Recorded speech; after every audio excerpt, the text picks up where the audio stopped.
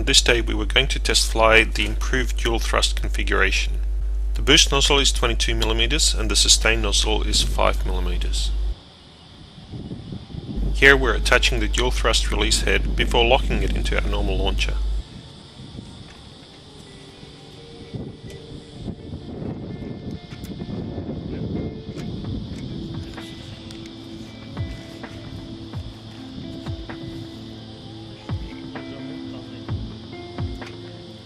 Three, two, one, go!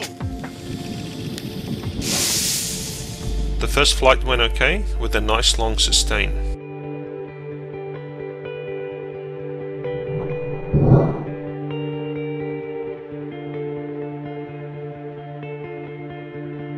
The second flight didn't quite go according to plan, and for some reason that we're still looking into, the sustain chamber didn't fully pressurize.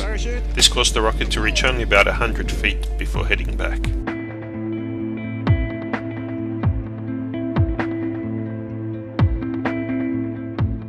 With the timer set for 5 seconds, there wasn't enough time for the parachute to fully inflate before ground impact.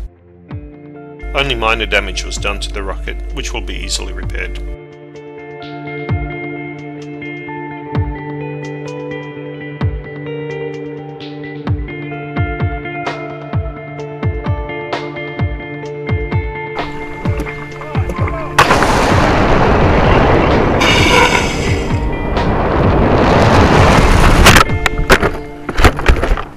On this flight we were going to continue to test the roll correction, but even before liftoff, the top bottle blew out its bottom at only 110 psi.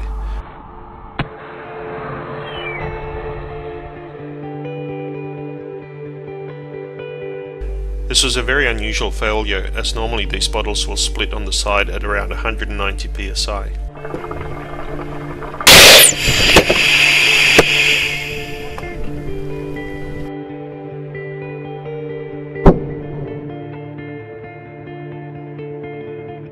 Again, only minimal damage was done to the rocket, so we replaced the nose cone and set the rocket up again for another attempt. One, go!